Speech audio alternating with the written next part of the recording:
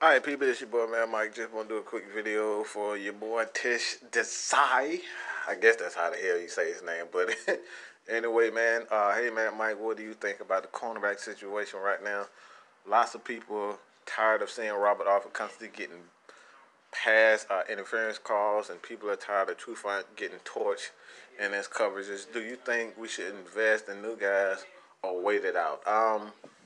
Let me say this. I totally agree with Robert Alford being constantly, I don't know about pass interference calls, but he does get torched a lot. All right, he gave up over 1,000 yards himself as a cornerback, and typically, you know, that doesn't happen to an individual corner unless he's absolutely terrible. And Robert Alford has been terrible this year, and to be honest, I think he will be gone without a doubt. But as far as Desmond Trufant, is concerned, I don't know what people. I really don't want to know what the hell people are watching with Desmond Trufant, because he does not get torched.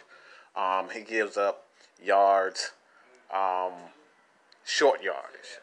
He gives up the exact same play over and over again. And typically, when you look at Desmond Trufant, when he gets beat, it's always underneath. He really, very seldom gets beat deep by anyone.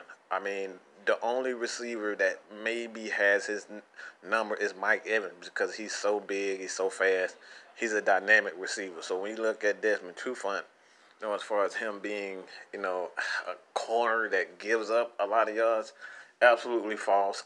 Desmond Trufant finished actually in the top 10 of cornerbacks in the NFL. So when you look at Desmond Trufant's numbers, it doesn't add up to what everyone thinks he is. He's not a shutdown corner, never was a shutdown corner, and quite frankly, in the NFL, there isn't a shutdown corner.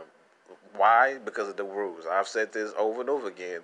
The NFL, the way the rules are constructed, the days of a shutdown corner are pretty much gone, dead and gone. So when you look at cornerbacks in the NFL with the Atlanta Falcons, yes, they do have a couple of players, and Desmond Trufant.